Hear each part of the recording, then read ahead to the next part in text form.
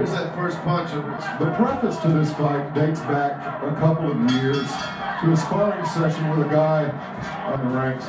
2 years ago, when Mayweather was preparing to fight DeMarcus Corley and Zab Judah was preparing to fight Rafael Pineda, Judah ended up in a sparring session with Ferguson, and Mayweather thought so. A couple days later, they did spar. It went 4 rounds, and to hear Mayweather tell it, Mayweather doesn't usually start this slowly.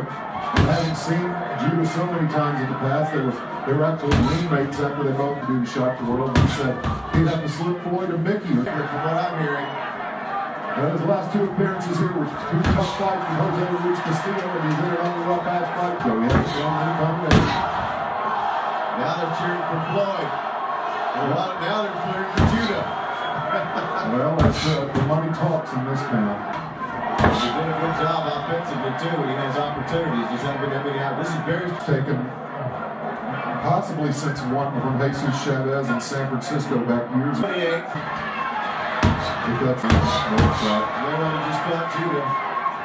That right-handed. So effective.